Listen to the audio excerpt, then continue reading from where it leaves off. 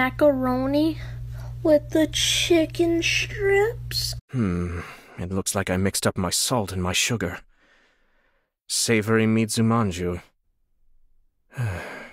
Yes, this can work. I'll give them to Thoma.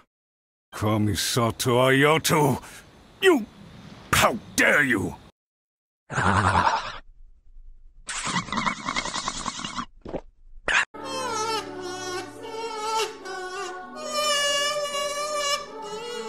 Oh, so you collect these?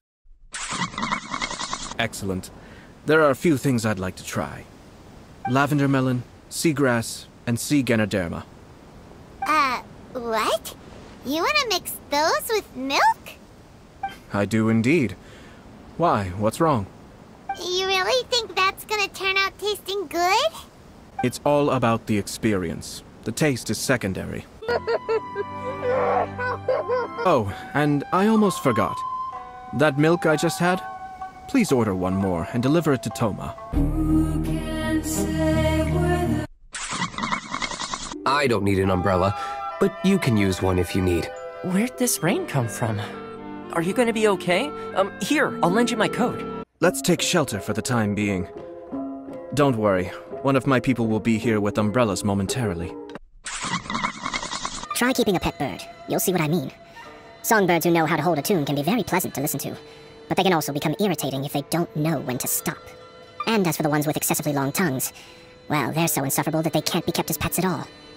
But it doesn't take a moment to cut out their tongues and silence them for good. Looks like everything's resolved. Masterfully done. Everything was perfect. Well, except for one minor detail. I somehow ended up with a glass of very peculiar tasting milk. Didn't you like it? I distinctly remember you saying you are quite partial to exotic flavors. Oh! My lord? The Traveler had one of those as well. Traveler, any thoughts?